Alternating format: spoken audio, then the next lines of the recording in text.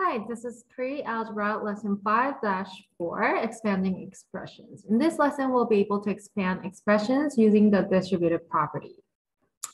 Let's start with solve and discuss it. The school is planning to add a weight room to the gym. Ooh. If the total area of the gym and weight room should stay under 5,500 square feet, what is one possible length for the new weight room? Show your work. Are there other lengths that would work? Why or why not? So looking at the diagram, we have 90 feet times 55 feet is the area of the school gym.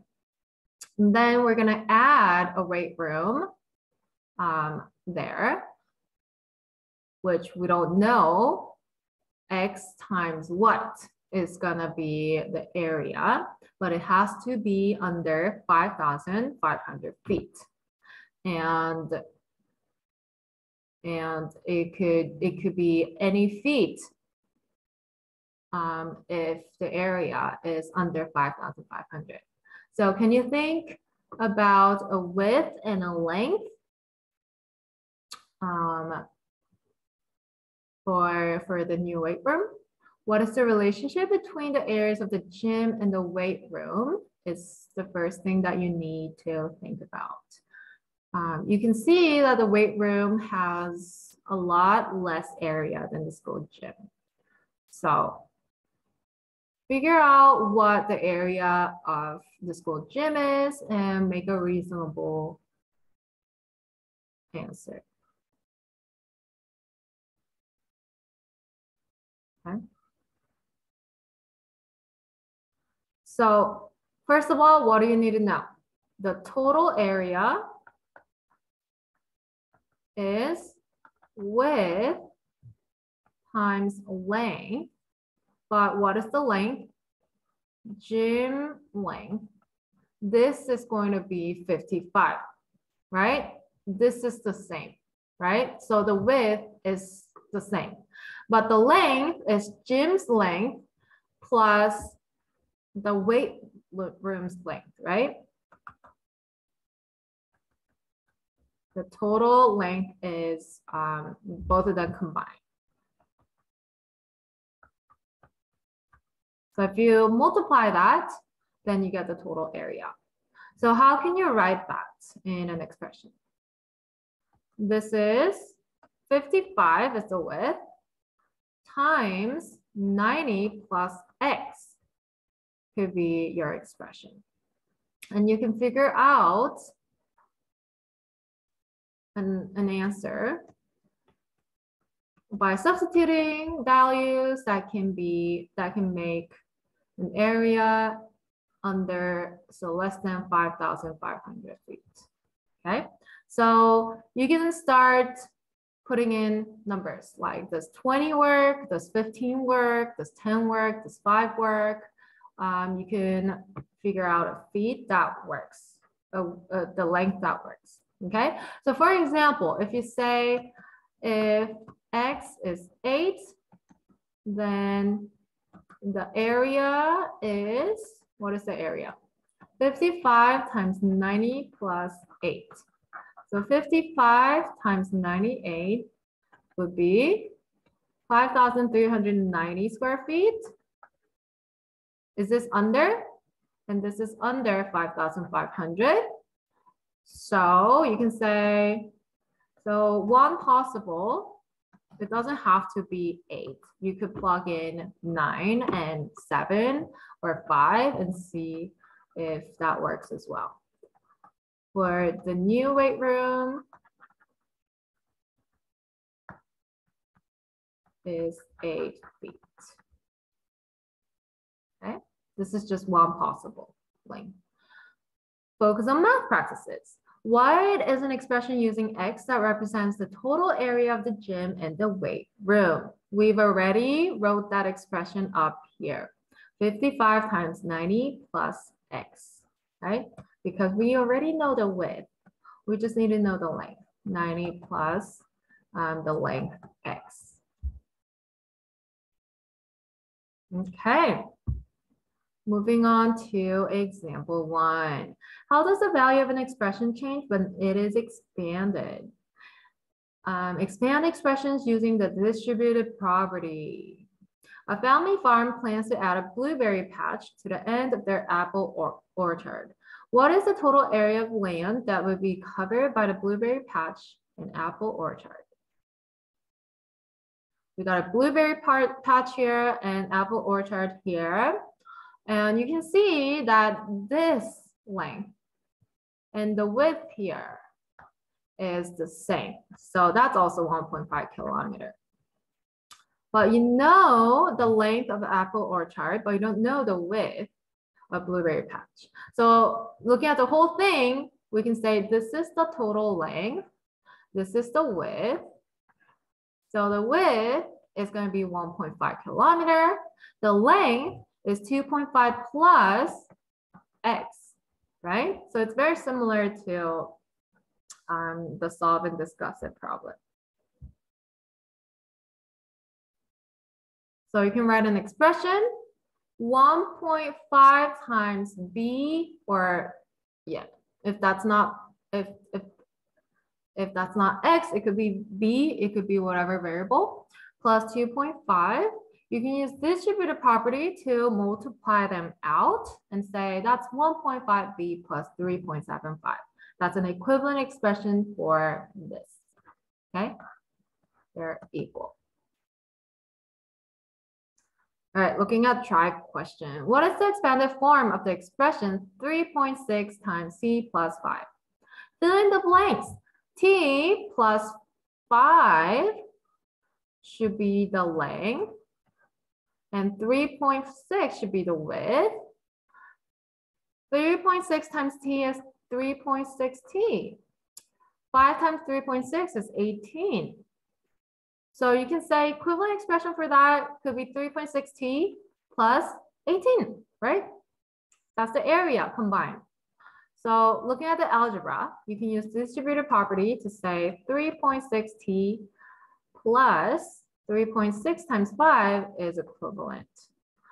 And simplify, you get 18. So the expanded expression is 3.6t plus 18. Okay, convince me, if you know the value of t, if you know t is equal to a number, would the evaluated expression be different if you added the known value of t and 5 and then multiply by 3.6? So is this going to be different with this? No, because they're equivalent expressions. They should have the same value with the same value of t. So if t is equal to 2, for example, then 3.6 times 2 plus 5, because t is 2 from the first one, is 25.2. And the second expression, 3.6 times 2 plus 18 should also be 25.2. So no, because they're equivalent expressions.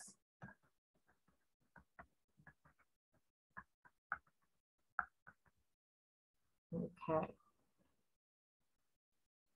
Example 2 on the next page. Expand expressions with a variable. Use the distributive property to expand the expression x times -2 minus 0.5 y. So if we have two different variables, that's okay. You can still use distributive property and simplify if we can. But what happens when we multiply x and y together? What happens? What's x times y? You don't know what x is, you don't know what y is, but you know x and y are gonna be different numbers. They could be the same, but they represent different numbers, right? So when you multiply them, x times y is just xy. Ta-da. Okay, so you distribute them out, x times -2 constant is gonna be -2x. In the same way, you multiply x by -0.5y, And you simply get negative 0.5 xy. If you multiply variables, they're just a different term. So xy is a different term with x and y, okay? So, so for example, x plus y plus xy, there is no like term, okay? They're all different terms, okay? No like terms. Make a note. All right, so the expanded expression is this. So try expanding this expression yourself. T times negative 1 over 2w plus 3. Come back when you're ready for answer. Okay, are you ready? Use distributive property to distribute T out. T times negative 1.2w plus T times 3 is simply negative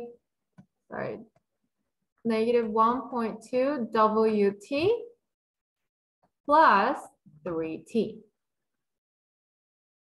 Wait, alphabetically is W before T? ST, STU, VW, no.